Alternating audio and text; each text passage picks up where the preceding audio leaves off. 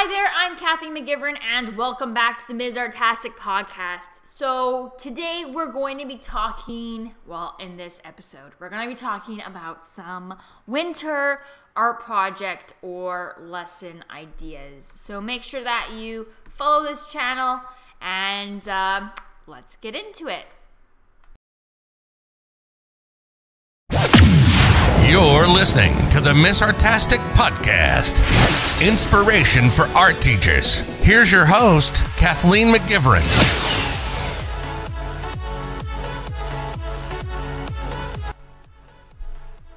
Now, before we begin, make sure that you sign up right now for my free Making Art with Kids challenge, where I challenge you to make art with kids.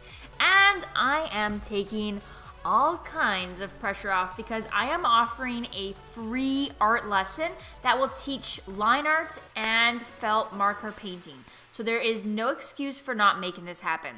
Dude, you're gonna love it because it is going to come with like the lesson plan, handout, literally everything you need to teach this GECKO line art project. Best of all, you will walk away confident and your students are going to love it. So check it out by going to www.artasticcollective.com/challenge right now and sign up for this free challenge. You can find this link in my blog show notes for this podcast episode, or if you look at the description of this podcast episode on your podcast player, you will find the link there. So check it out and sign up for the free challenge. All right, so let's dive into 5 winter art project or lesson ideas that you can simply and easily do in your classroom that use choice or flexible art mediums, perfect for choice-based art education and learning. Okay, so remember this year in this season, the theme, remember, is flexible and choice. For 2 reasons, really. One, teachers are exhausted, and I 100% recognize that. This year is really pushing everybody to their limits, depending on where you're at. I mean, we all take in things differently, and so I recognize that also. Second, I think that this is a good opportunity to allow a bit of a change or revolution in our education. I know I've been hearing things about tab art education. I'm in Canada, so things are different here, but I'm hearing about this tab thing. It seems to me like it is a more choice-based art approach, where it's kind of like when you're in university. I could be totally wrong, so please email me if I have absolutely no idea what I'm talking about. But anyways, what I'm talking about is just choice-based art education, where we're kind of letting kids have the control of their learning and direction of what they're exploring, and we are kind of like the facilitators or guides through this journey, kind of like studio techs in university, where there's a studio tech. I went to art university called Emily Carr University in Vancouver, there on Granville Island, although it has moved since. I did go to school a very long time ago there. Anyway, off topic. Oh yeah, so I get distracted really easily, you might notice.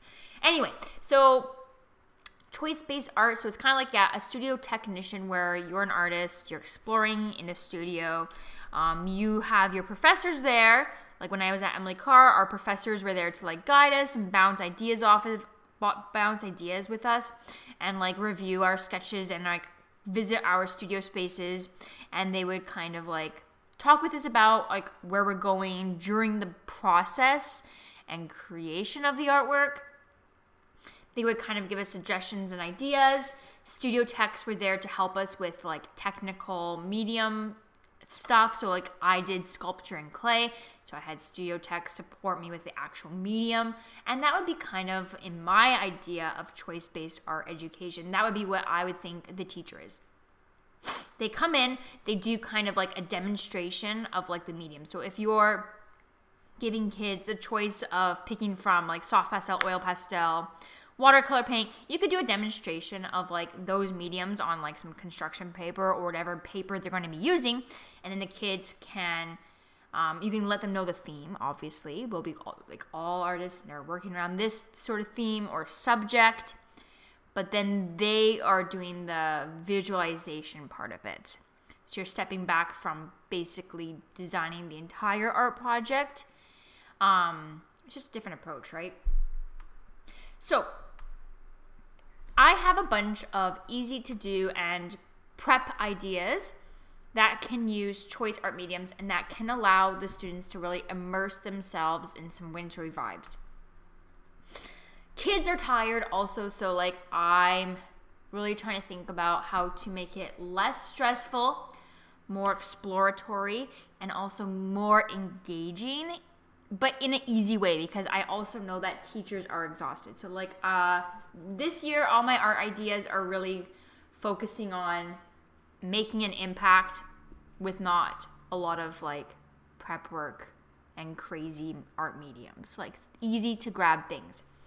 Like I'm really trying to make it so it's fun, vibrant, but like we can handle it given the stresses of the year. Like right now, at the time of recording this, so I'm in British Columbia, it is November, and this week on top of the pandemic, and we are in like full masks, mandates, and all these crazy mandates. Okay, we had a natural disaster here because it's winter. And basically right now, all the rail lines, all the highways, everything are completely washed out. And right now, as I'm recording this, there are helicopters going over, like search and rescue helicopters, military helicopters, and helicopters delivering supplies to my neighboring communities because they're underwater. So, and it's just surreal because I'm sitting here doing this and people are evacuated. It's just, I don't even know why I'm talking about that. Anyway, what I'm saying is that we all have some different things going on. So we're just trying to like get through everything. So I'm making it easy.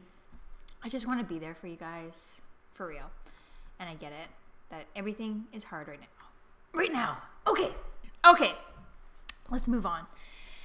It's been a long week for me. Okay, so here we go.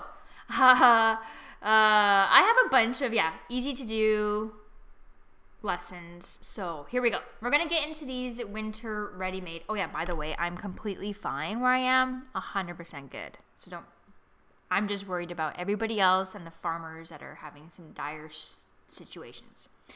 Okay, let's get into these winter ready-made, simple and engaging art lesson ideas for your amazing classroom. Okay, so the first idea is that we are going to be, or you can explore creating a winter landscape art project and exploration. So this idea can be done with like any age.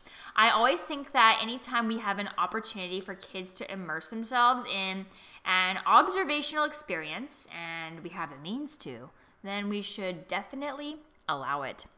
In this art lesson idea, I think that we need to let students experience what a winter landscape looks like. I think that you can for sure do this in a few ways. So first, you can take your students outside on an observational walk during winter where you live. So like I said, I live in Canada, so I often take it for granted that we have 4 very distinct seasons here. Truth be told, where I am is just a little north of Washington State, so you can imagine I just mainly get rain for 10 months of the year. It's a rainforest, just not the tropical kind, it's the cold kind. That being said, I think there is a lot for kids to learn about winter and how it presents in their own environment and country or area. So for this lesson idea, you could take your students out on a walk during winter if you have it, no matter what winter looks like where you live. If you cannot go on a walk around your neighborhood, go around your schoolyard.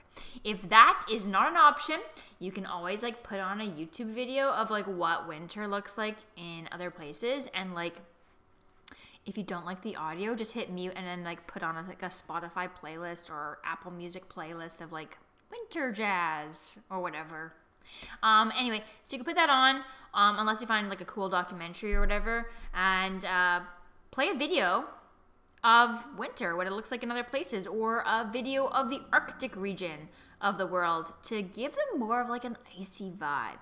And if you don't like that, I know Bob Ross has painted a lot of winter landscapes, which you could play on Netflix, and I am sure the kids will appreciate it. First, I always love putting on Bob Ross for them. If they have never seen Bob Ross, if they're like in grade 3, 4, they're like, what's this guy? This is an old video. And then they're just like mesmerized by the experience. As you know, we all are. We just start watching it, and then like, it's just like he sucks you in, man. He sucks you in. He's lovely. Anyway, distracted again. So basically, kids will appreciate it. They'll be engaged. Basically, what I'm saying is, let them immerse in the essence of a beautiful winter day, whatever that might mean for you. Okay, next step for that is to do an immersive brainstorm. Okay, so this is where we're like going to do some engagement strategies, and I'm totally bringing in total participation techniques. If you've ever read that educational book, I am going back to that because we have to bring out all the stops right now. Plus, I really like that book because like it's always like super easy. Like it's easy to do. It doesn't require prep. Like you can just like make it up on the spot, kind of. Like as long as you know that you're doing it. But it's not like hard prep. So immersive brainstorm.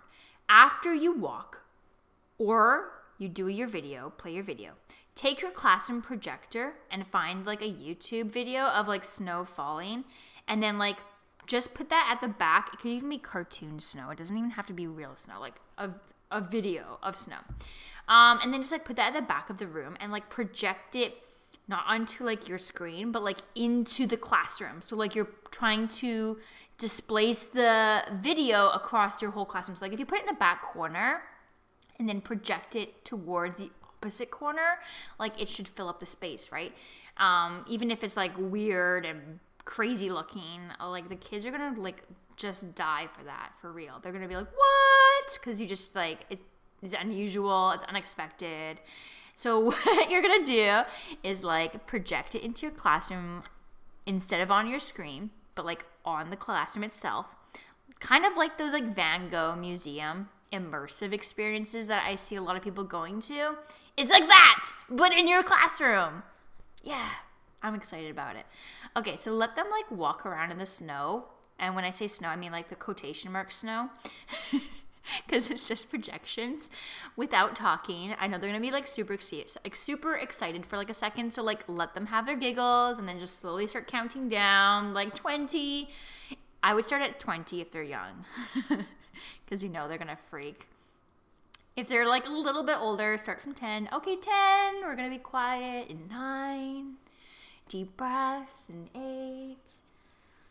Our hands are moving down by our side in 7, and to our back in 6. Deep breath in.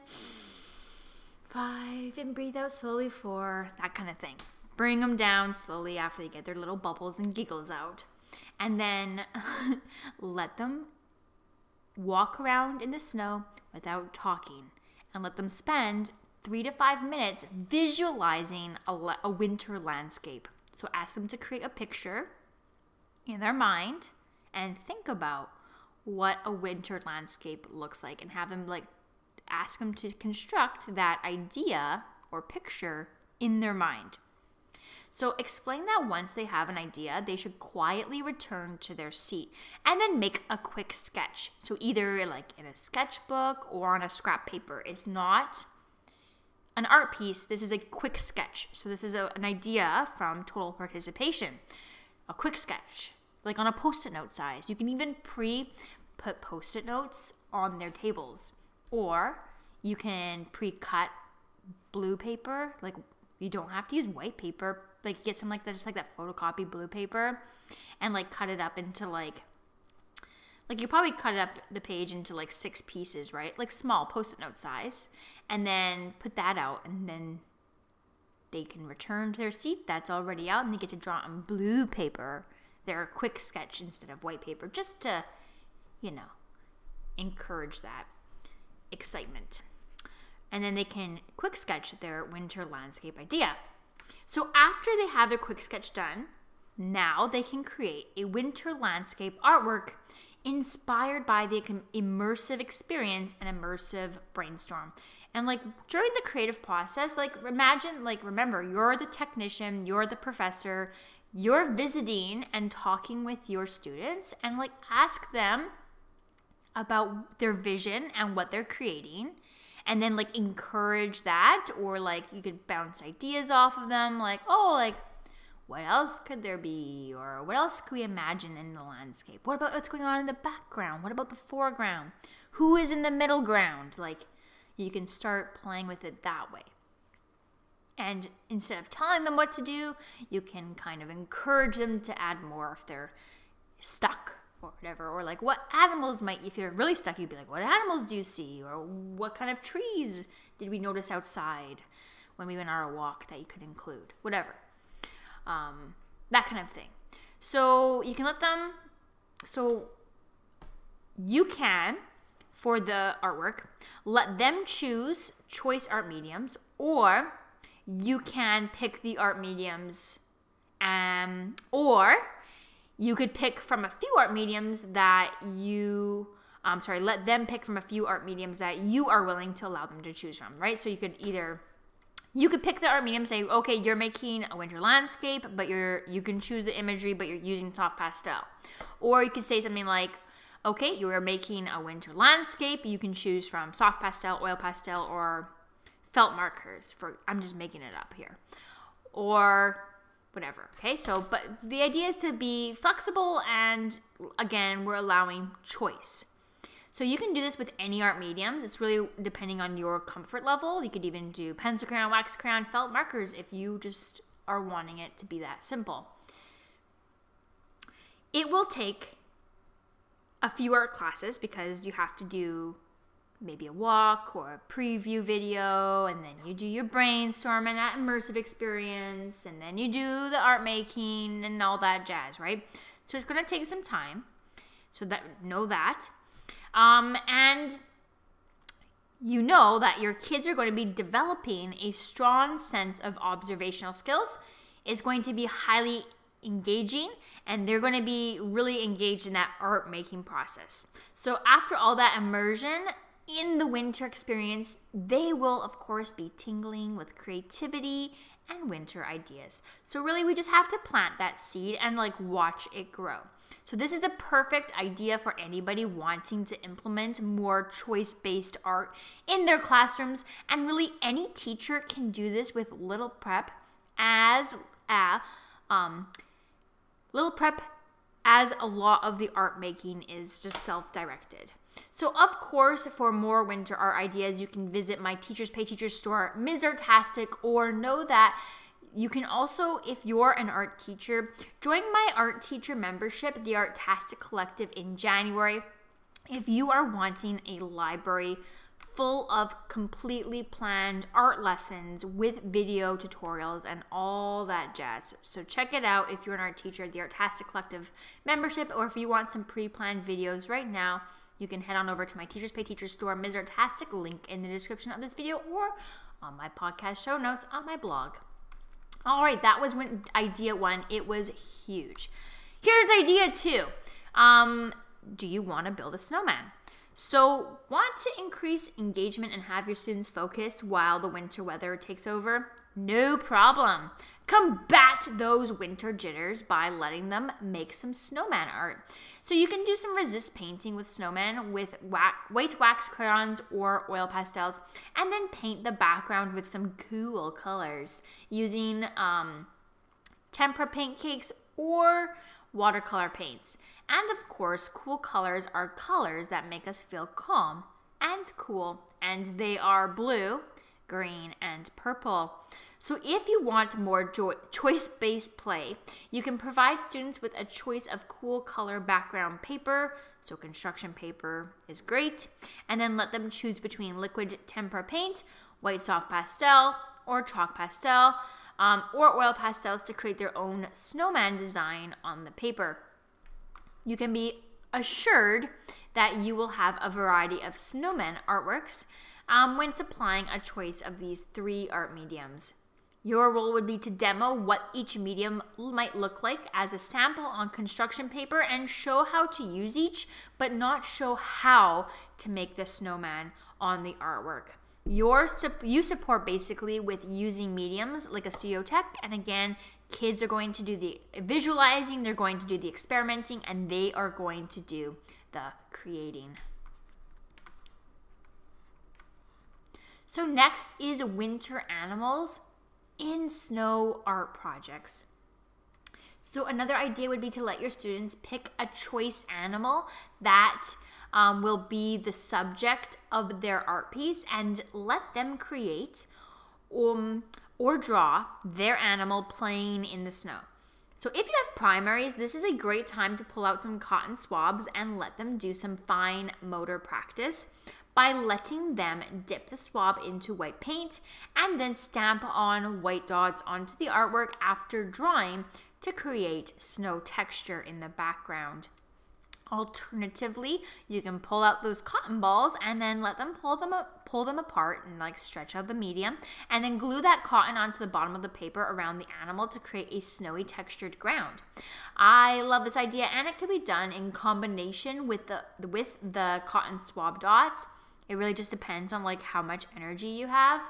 And of course, like the age of the students that you're teaching, that's going to play a huge part in determining how much energy you're going to be having for that.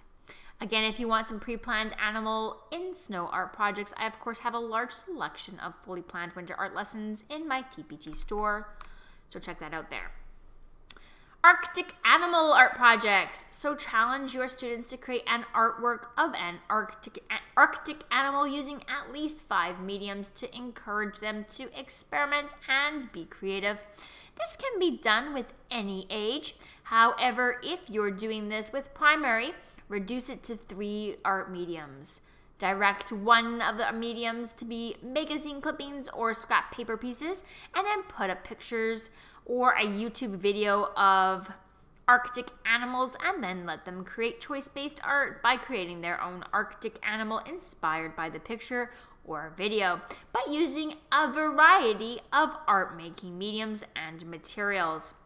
They must include 5 or 3 for primary art mediums, so we can ask the students to really think outside the box and move outside their comfort zone. This can be done with most ages from elementary all the way up to high school, or if you're wanting to do it, you could definitely easily do this with primary. Again, just simplify how many mediums you're expecting them to use. Having them do 5 is just too much, unless you want to add like buttons into there. I'm sure they would enjoy that. Or cotton balls, like you could say, okay, 3 art mediums, plus you gotta have some buttons and cotton balls. I'm sure they would be so excited for that.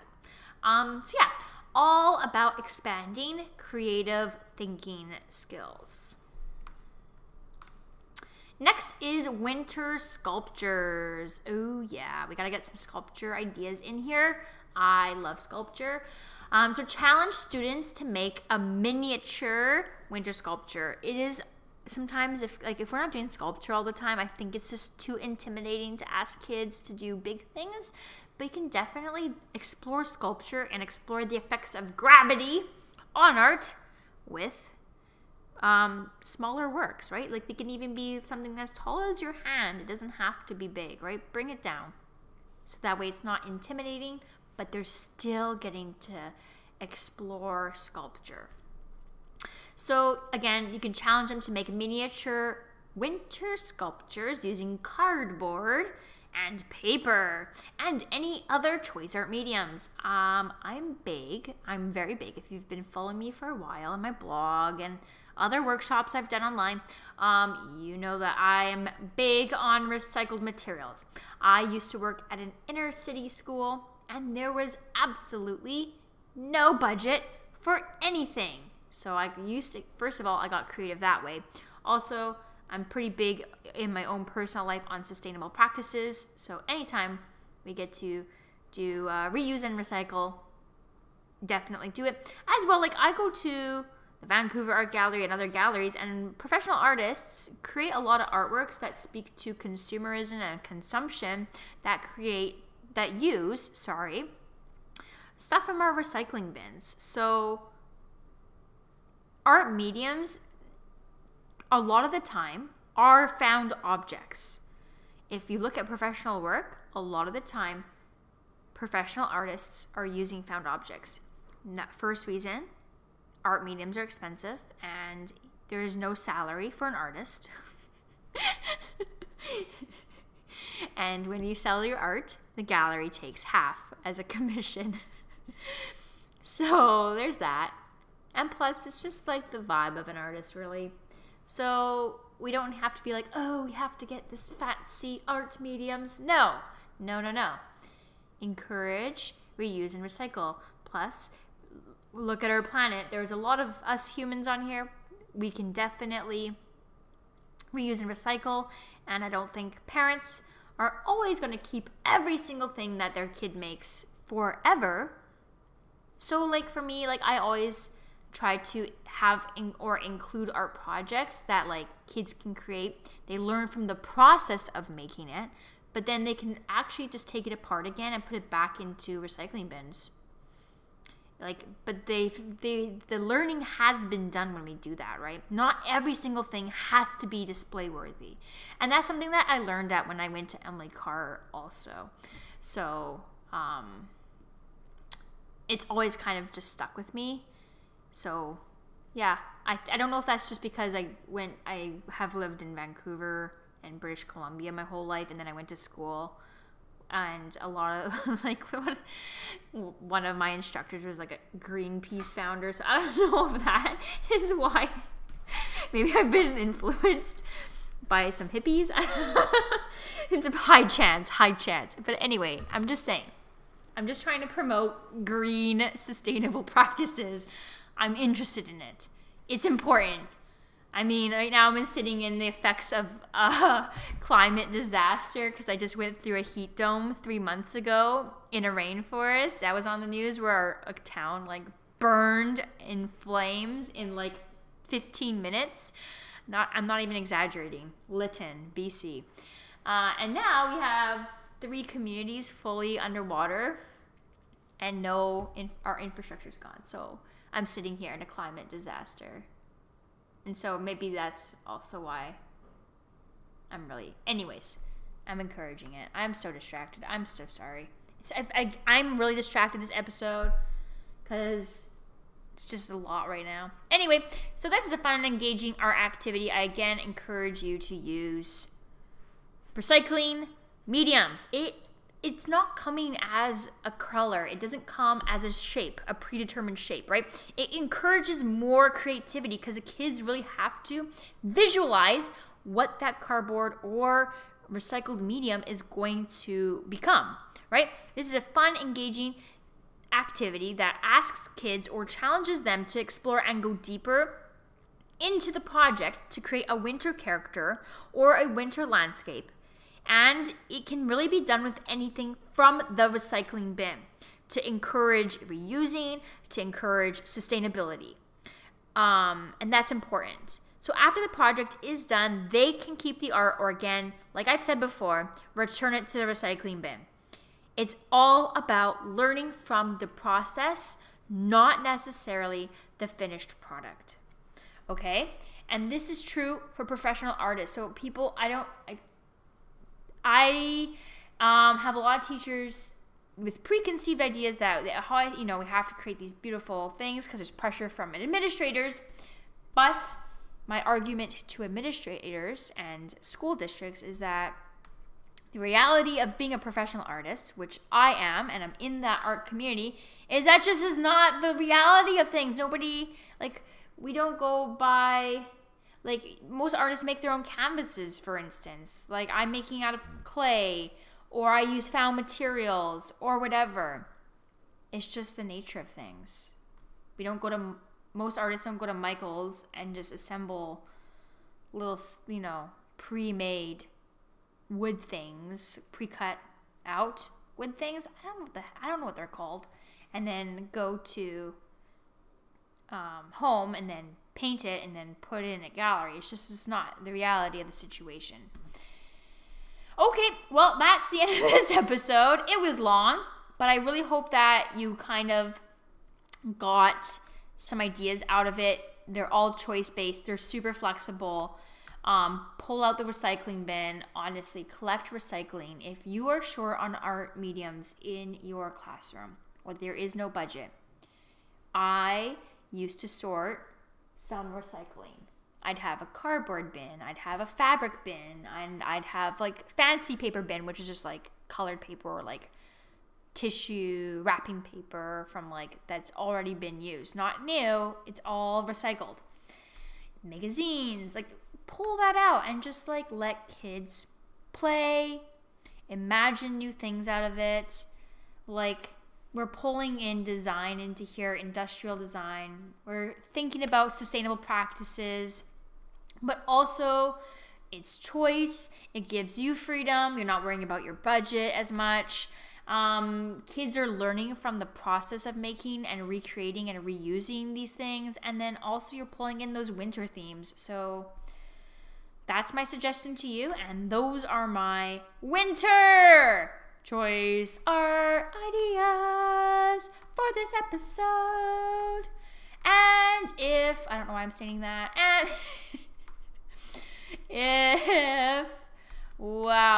if you are looking for some ready-made winter art projects, you can always head on over to my Ms. Artastic Teachers Pay Teachers store. They all include the lesson plans, the handouts, the assessments. This year I have new product lines. New product line number 1, winter artivity books. So my product line is artivity books. They're complete art activity books that are infused with the elements and principles of design. They're huge. So if you're so exhausted and you're like, I just need some worksheets because this year is crazy. That's kind of why I created this product line, because we're all like, this year is crazy. And so if you just need some like worksheets to like put in between art projects or like use in addition to lessons that are also like themed for seasons and holidays, I got those. They're called Artivity booklets in my Teachers Pay Teachers store. And also new guys, new. I'm creating roll and draws. So it's like directed drawing, but better because you can roll a dice and then kids will have so many unlimited combinations of things to create characters with in 4 steps for the holidays and seasons. So you can check out my winter art lessons in my TPT store. You can check out my winter artivity booklets, directed draws, coloring pages, art lessons, and winter roll and draws. Essentially, I have over 700 products in there now because I've been doing this for a decade and I am so excited. And I just, right now, all I can think about is trying to make your life easier given the circumstances. But if you are an art teacher, remember, January, Artastic Collective membership is opening for enrollment for a limited time. Put that on your calendar. More details to come. That's all I'm saying. Just know that you are listening to this and are getting exclusive information. Okay, rambling's over. This is Ms. Artastic, Kathleen McGivern, signing out.